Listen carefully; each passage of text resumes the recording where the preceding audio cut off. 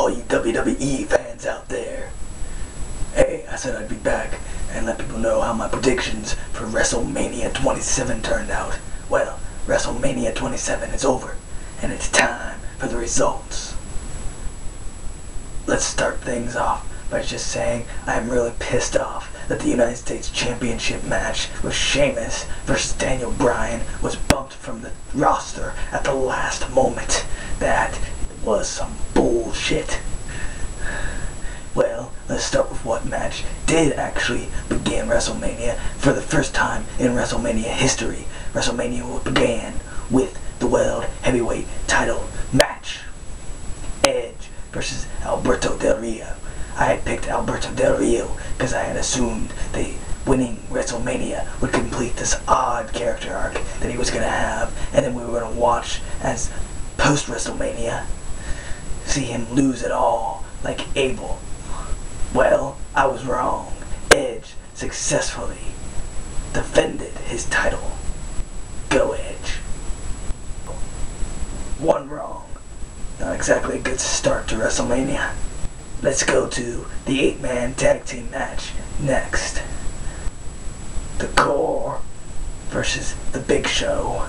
Kofi Kingston, Kane, Santino Marella. And while I hate Santino Marella, and I predicted the Core to win, this was probably the weakest match of the evening. Blinked and you would have missed it. It was like less than a minute long. But, needless to say, The Big Show, Kane, Kofi Kingston, and Santino won. So, I got 2 wrong so far.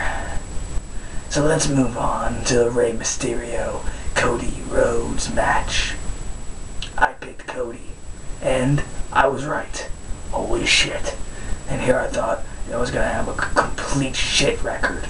My first prediction time out. Let's move on to Randy Orton versus CM Punk. Probably my 3rd favorite match of the night.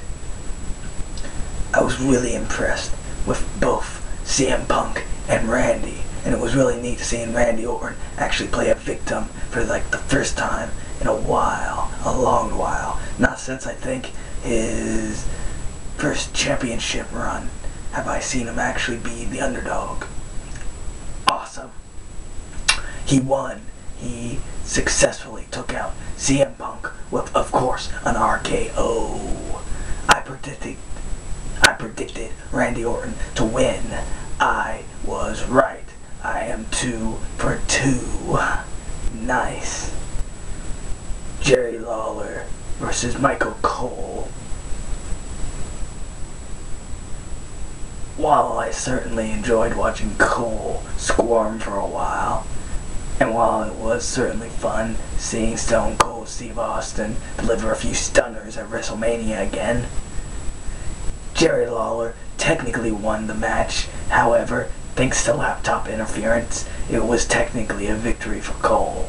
I'm not sure how this one will play out. I predicted Jerry Lawler to win. Jerry Lawler technically won, but however in the record books it is seen that Michael Cole was the victor due to disqualification. So I'm not really sure if this was a victory for me or a defeat. However, since it's my show, I'm gonna say I am 3 and 2. Get over it, people. Jerry Lawler won. After Jerry Lawler, we had the amazing best match of the evening, The Undertaker versus Triple H. I had so much fun watching this match. It was amazing. I was impressed with both parties.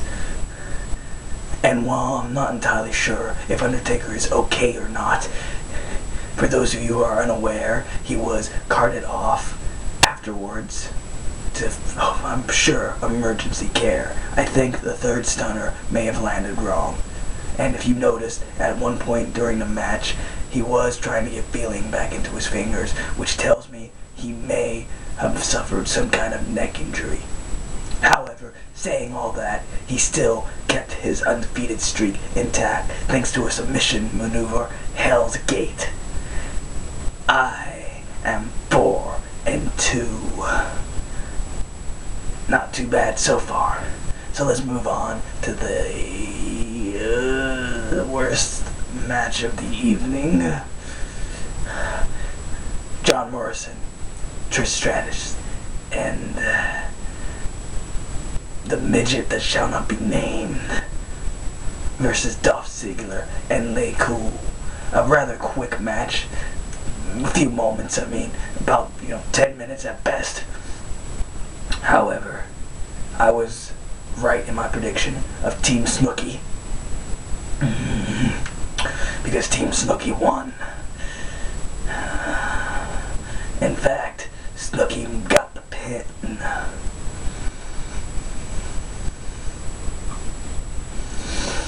Well, what you gonna do? I was right.